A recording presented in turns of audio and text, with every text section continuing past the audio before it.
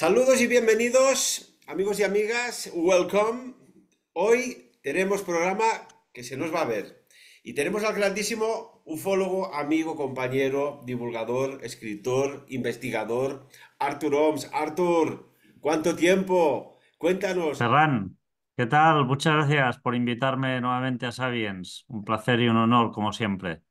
Yo ya no sé qué decir a los seguidores que saben que Artur Homs forma parte de Sapiens de hace un montón de años. ¿Dónde está Artur? ¿Dónde está Artur? Bueno, a lo mejor en la imagen que tienes detrás está la respuesta, ¿verdad? Seguro que en esta imagen hay más de una respuesta. Vamos a lanzar un reto, Ferran, si te parece bien. Sí, Las todo personas tuyo. que nos están escuchando, que adivinen qué es lo que tengo aquí detrás. ¿Qué es lo que tengo aquí detrás? Que lo adivinen.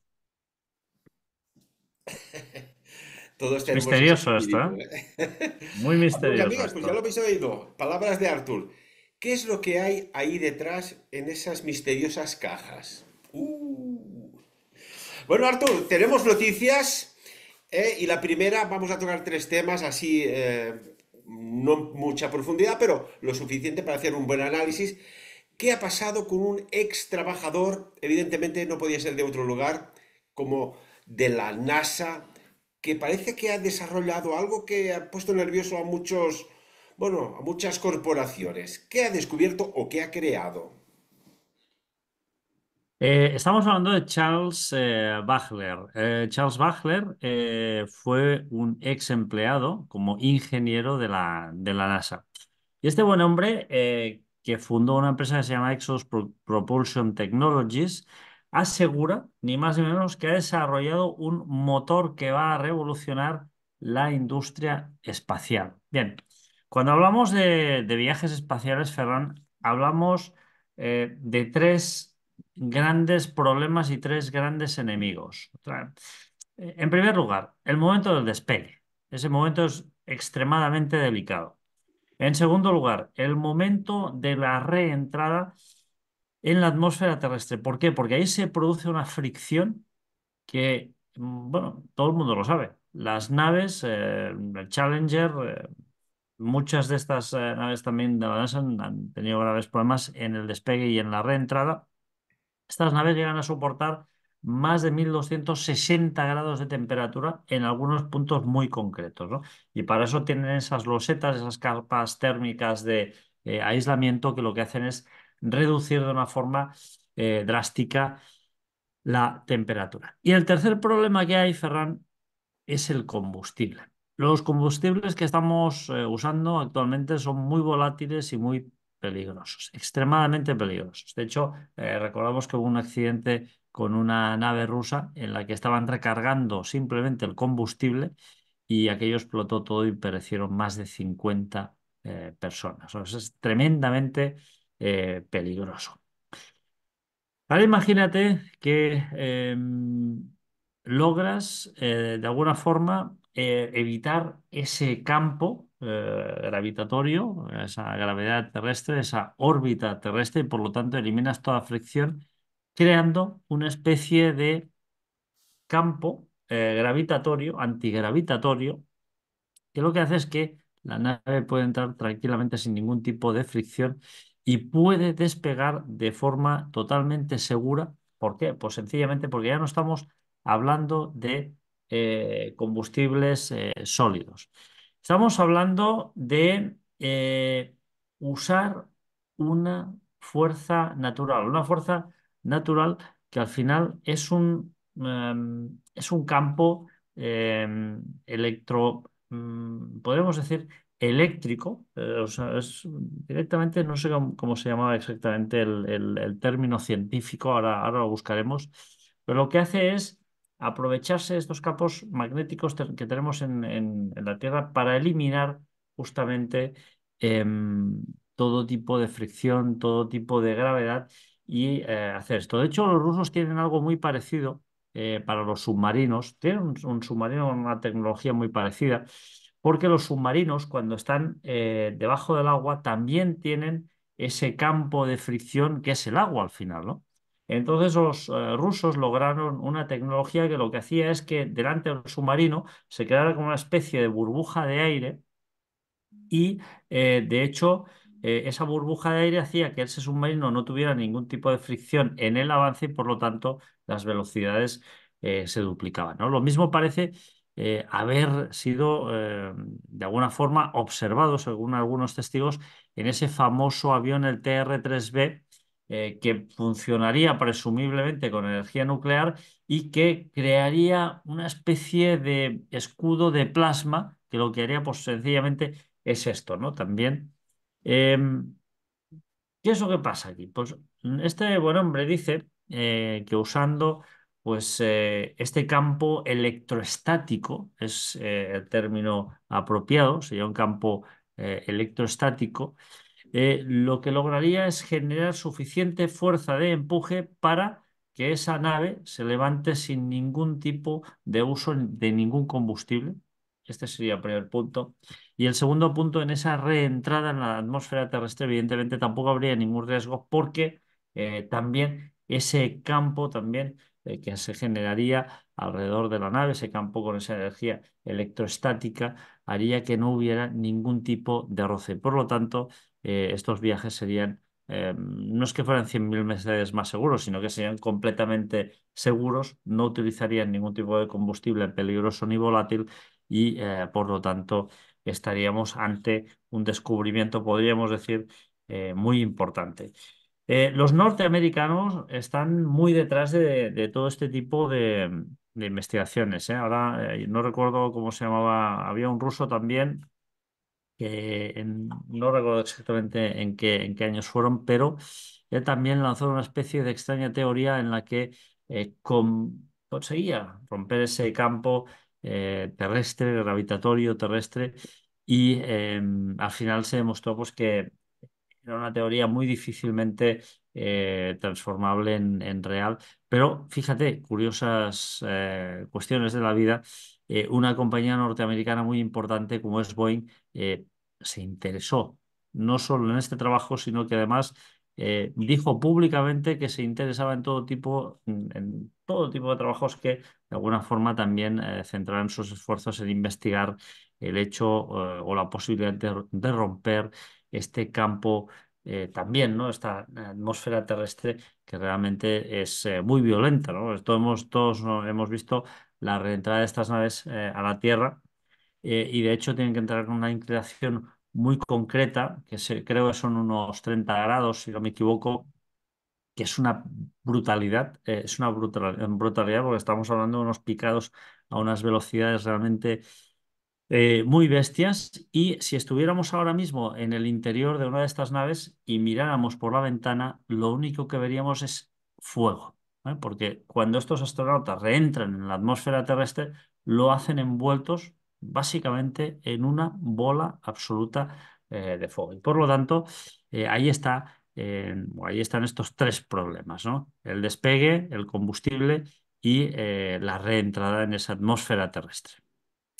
Te das cuenta, Arthur, que cada vez más, con el paso de los años, vemos cómo se va acercando más los avances científicos y que dices, oiga, pero es que estamos ya acariciando la tecnología de esas aeronaves de construcción no humana, de los ovnis, de los UFOs, UAP, ahora también bien dichos.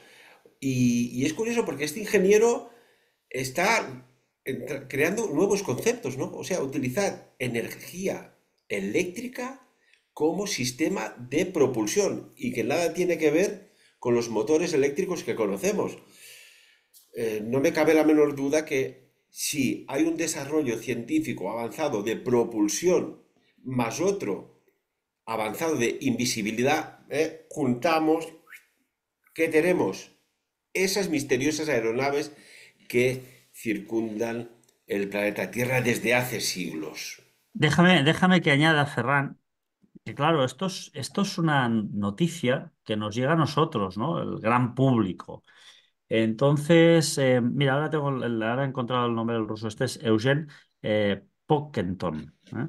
Em, si nos llega a nosotros esta noticia, Ferran, es que realmente hay mucho más detrás de lo que podamos llegar a imaginar. Es decir, A mí no me extrañaría absolutamente nada que esta tecnología ya estuviera en manos de diversos gobiernos, ¿eh? Y digo, no me extrañaría absolutamente nada porque, de hecho, fíjate, Ferran, toda la tecnología que nosotros podemos tener hoy en día encima de nuestras mesas, ordenadores portátiles, webcams, drones, robótica, domótica, lo que tú quieras, es tecnología vieja. Es decir, estamos hablando de tecnología de hace 20 años atrás, 10, entre 10 y 20 años atrás.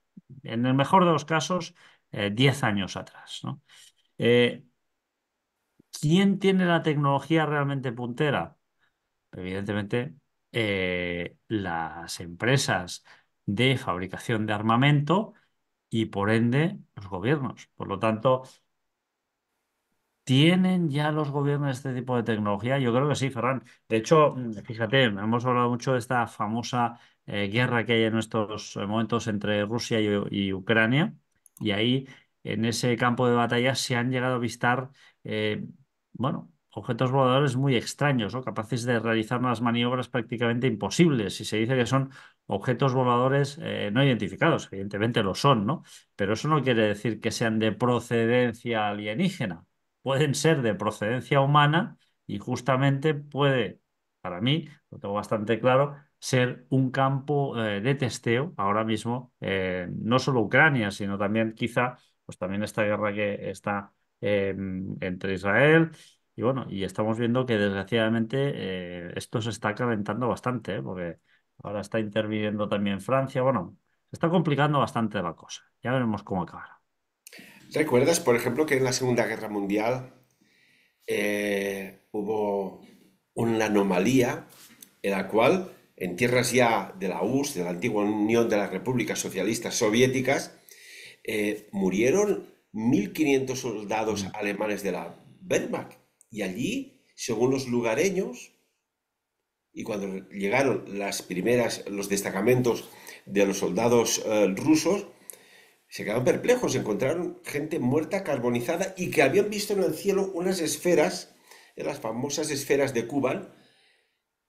Claro, imagínate que esto pasa ahora, que hay más cámaras, la gente está más conocedora de las últimas tecnologías y aparece un tipo de naves que fulminan pues un regimiento, un destacamento o todo un ejército de soldados en conflicto. Claro, esto podría ser muy diferente, ¿no? Desde el año más o menos 41, 42 o 43 cuando sucedió, a día de hoy. ¿Qué opinas sobre esto? Bueno, evidentemente, Ferran, las formas de aniquilar al adversario han sido muchas y diversas desde hace muchísimos años y evidentemente todo está cambiando, ¿no? Estamos hablando de pulsos magnéticos, pulsos a diferentes ondas que son capaces de, bueno, vimos, todos sabemos el ataque de la embajada norteamericana en Cuba, ¿no? Que yo que sucedió hace no tantos años, ¿no? Y al final se descubrió que efectivamente fue un ataque, ¿no? Entonces, estamos ante nuevas armas que son capaces de freír literalmente a una persona. Oye, sin ir más lejos, Ferran, me consta que en los radares de los aeropuertos, que son extremadamente potentes, cuando hay que realizar una tarea de mantenimiento hay que apagarlos, porque si se acercara un operario a ese radar, literalmente se freiría por las ondas. O sea, es que es algo tremendamente potente, ¿no? Es decir, estamos ante el desarrollo de nuevas tecnologías que evidentemente pues, podrían significar un gran avance para la humanidad y la ciencia, evidentemente, porque se podrían usar de una forma muy positiva para lograr nuevos hitos, nuevas cuestiones que hicieran avanzar a la humanidad, pero como siempre, Ferran, el ser humano va a usar estas tecnologías en detrimento de la sociedad y, evidentemente, a favor de moldear a las personas a su gusto, amenazándolas y siempre, pues ahí, ¿no? Teniéndolas en ese reino del terror, podríamos decir.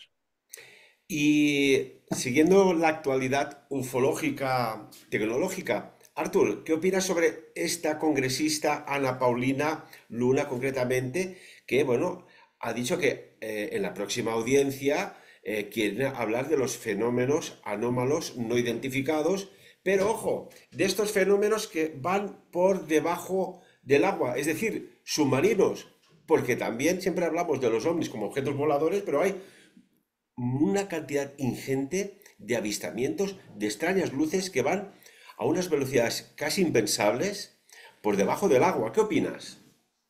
Ahí está, Ferran. Por eso me gusta mucho más el término UAP, ¿no? Porque UAP lo engloba absolutamente todo. Em, Actividades anómalas no identificadas. ¿Y estas actividades dónde pueden desarrollarse? Pueden desarrollarse en el suelo, en la atmósfera terrestre, en el agua e incluso en el espacio, ¿no? E incluso en otras dimensiones, ¿no? Entonces, este término UAP deja absolutamente todas las puertas abiertas a cualquier tipo de fenómeno en cualquier tipo de medio. Y esto es muy importante, ¿no? Em, Son muchos los militares que han visto cómo estos objetos salen a unas velocidades completamente alucinantes del agua. No solo salen, sino que vuelven a penetrar en el agua y lo curioso es que sin crear ningún tipo de onda expansiva en el agua, ni ninguna salpicadura en el agua. Es decir, es como si tuvieran podríamos decir, este escudo que fuera delante de estas máquinas y les abriera paso evitando toda fricción. Pero no solo evitando toda fricción, sino que incidiendo prácticamente de manera neutra en el medio en el que están navegando. Porque, de hecho, cuando se sumergen en el agua, no desprenden ningún tipo de salpicado, ¿no? Bueno, tú cuando tiras una piedra al agua, pues evidentemente aquello va a desprender una salpicadura. No es el caso, no es el caso. De hecho, yo pude entrevistar, lo he explicado en varias ocasiones, a Jim Kubelbeck. Él era un técnico electrónico para la US Navy y él mismo pudo presenciar unos objetos que no solo salían del agua, sino que además volvían a penetrar en el mar y lo hacían de una forma, pues como te he dicho, sin ningún tipo de incidencia en el agua, ¿no? ¿Qué hacen estos objetos navegando en el agua? Bueno, yo, Ferran, hay cuestiones que a mí me alucinan completamente, ¿no? Y no vamos a hablar de coches a pilas, porque efectivamente es tremendo lo que está pasando con los coches a pilas, ¿no? Pero sí que podemos decir que el agua es un combustible tremendamente potente, ¿no? En las cosas sencillas, pues el agua son dos moléculas al final, ¿no? Em, en las cosas sencillas está la pureza y la fuerza más tremenda, ¿no? La naturaleza es un gran constructor, pero también es el mayor destructor. La fuerza del agua es infinita. Todo el mundo habrá oído aquella frase que dice que el agua acaba encontrando siempre su camino.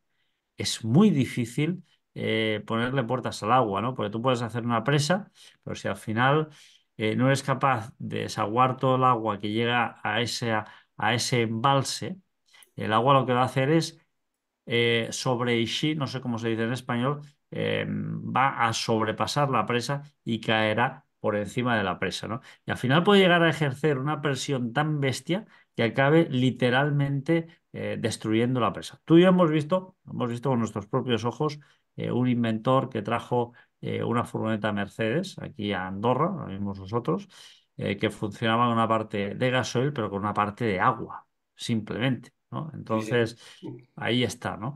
El agua, tenemos que recordar, Ferran, que en Norteamérica los primeros ferrocarriles, y aún queda algún ferrocarril para los amantes de los trenes, en los cuales se puede realizar algún viaje, con estas máquinas a base de vapor.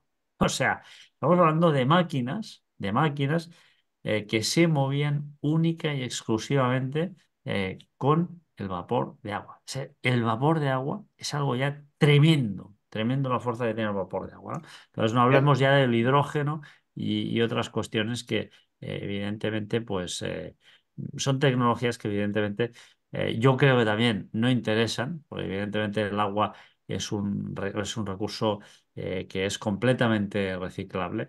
Y bueno, y yo tengo la percepción, quizá Ferran me equivoque, de que estas naves van al agua para recargar o agua o algún elemento que ahí se encuentra. No sé exactamente el qué, pero quizá podría ser.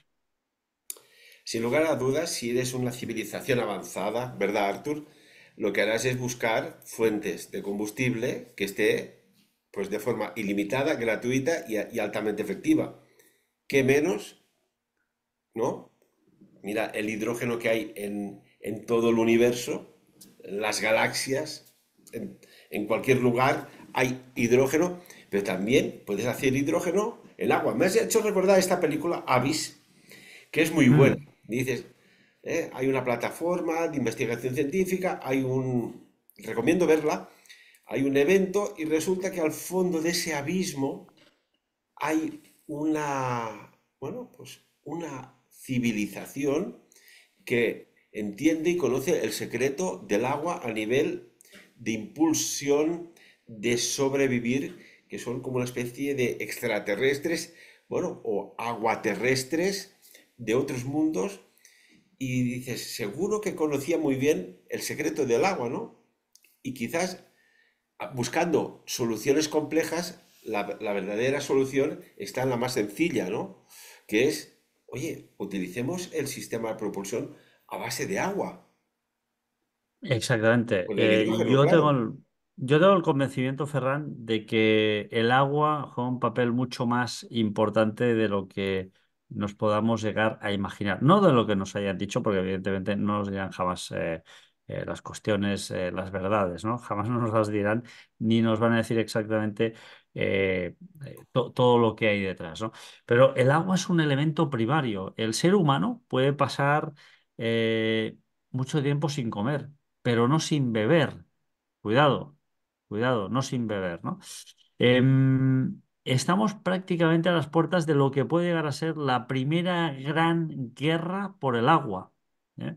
Porque sabes que ahora se está construyendo la gran presa del Renacimiento, que es una presa que está promoviendo el gobierno etíope y que puede significar ni más ni menos la primera gran guerra del agua, ¿no?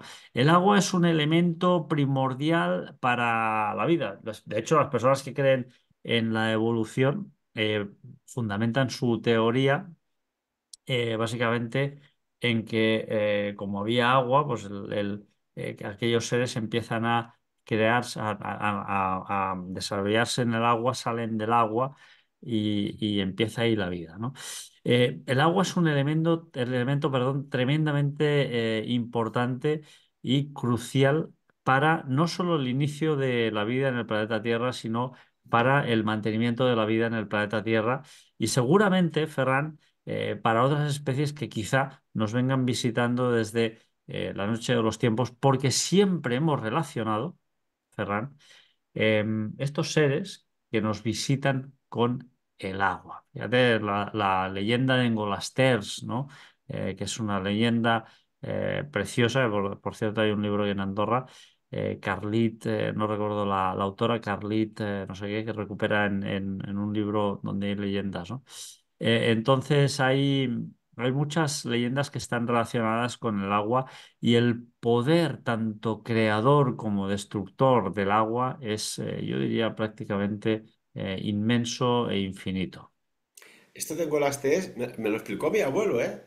Que incluso intenté buscar, contrastar, y resulta que fue cuando aún no había el lago, el llac de Golasters, no, era como un altiplano que se veía desde abajo, sobre todo de la parroquia de Escaldes en Gordany, y que allí hubo un fenómeno lumínico anómalo, extraordinario, y decían que se engolía, en catalán es engolí, los astros.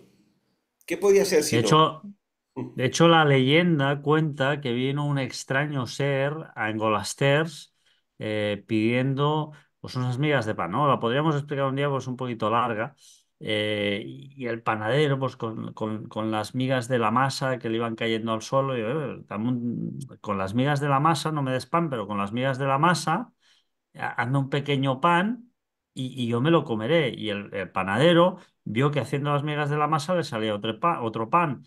Acabó vendiéndolo, ¿no? Y al final no le dio pan a este ser, ¿no? A este extraño ser. Este extraño ser entonces encontró una persona que le dio prácticamente todo el pan que tenía, ¿no? Todo el pan que tenía para que éste pudiera comer. Y entonces este ser le dijo, se lo agradeció y le dijo, vete de este pueblo, porque lo voy a inundar, ¿no? Y ahí es cuando este ser abandona el pueblo en Golasters. Esta persona que le había dado el pan a este ser también se va atendiendo a la advertencia que este ser le hace y en ese momento descarga una lluvia torrencial tan grande en esa zona que acaba inundando el pueblo de Golasters y matando a todas las personas que allí se encontraban, ¿no? Es una leyenda que realmente es muy bonita. Bueno, hay también las creus de Set Braços, hay un montón de leyendas en Andorra que son fascinantes, ¿no? Pero bueno, fíjate, estamos hablando de este elemento, ¿no? Y toda esa historia que pivota alrededor de este elemento tan mágico como el agua, ¿no? Hay una leyenda también en el Cánigo, en el cual unos hombres cruzan un lago que hay a pie del Canigó, de esa montaña mágica, un lago en el que he podido estar, y cuando cruzan a nado, en el solsticio de verano, ese lago, lo hacen como personas en una orilla del lago, y cuando llegan a la otra orilla, Ferran, lo hacen convertido en lobos. Y Artur, en la uh, otra orilla, unos lobos los esperan, los acogen.